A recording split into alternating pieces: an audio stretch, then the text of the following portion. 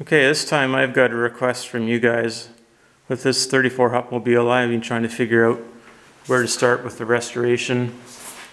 I'm concerned if I take the body off the frame, I may never get the body straight again, because right now the door's all closed properly.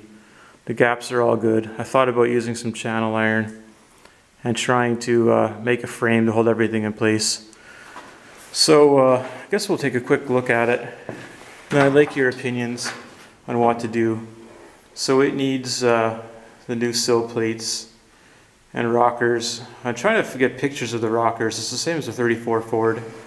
I can't go underneath. I got a tripod on the camera right now. The floor, it's got water on it right now. It's frozen, so it might look a little bit funny.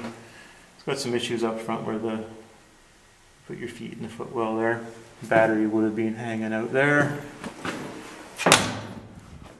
Cowl corner is pretty straightforward. 34 Ford, they're readily available. I intend to make mine because I don't have to go very far up. Probably just a few inches up anyway. So we're going to look at the rear inner fenders. This is sort of where I think I need to start if I want to build this car into something sturdy. So if you can see, there's holes all the way around. The outer fenders have just like sheet metal screws that went into here and held it on, but as they rusted out, people just put plates in there and screwed into the plates, and eventually pretty much don't have inner fenders anymore. You can see the bottom. So I know David Gardner did a bit of a presentation on how to do it, but I'd like to know more. He said he did like 4 pieces overall, I think. But it seems to me what he said was that when he did it, he redid this outer part as well. So he came straight out, up and over, and then rolled in a flange kind of thing and welded it on, probably where it meets the body, because the body is good and strong. Don't need to worry about that. So I was thinking about using rollover dies in here, but it doesn't seem like that's going to work. Because the rollover dies, they come in like 1.5 inch radius at the max. And bear with me while I try to get the camera angle. But this is a 3.5 inch hole saw, and it doesn't fit. It's bigger than that. So that pretty much, I think, rules out the rollover dies. This is about a 5.5 inch hole saw.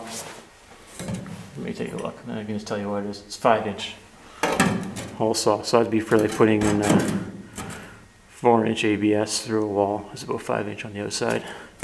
So it seems to fit in that area nice and tight. So looking forward, that's sort of what we have to deal with. Got to come all the way around and come down and taper into nothing at the back corner. Let's pop around to the other side. It's a bit different condition, but it's the same design. It doesn't have the patch for the gas tank on it though. Brand new rear fenders. Lucky me. I don't have the lights set up here. Hopefully you can kind of see a little bit in there. My camera kind of bugs out when it's too dark. But again, you can see it tapers off to nothing. Then I got to do the back as well as the tire holder area. I'll admit there is one design flaw in the Hupmobile. I think that there's supposed to be a little drain hole here with a piece of rubber hose that went down underneath the car, but of course it gets plugged up and you end up with a hole. Great big hole. So bear with me while I get this shop set up with better lighting. I intend that this helps me learn as well as yourself.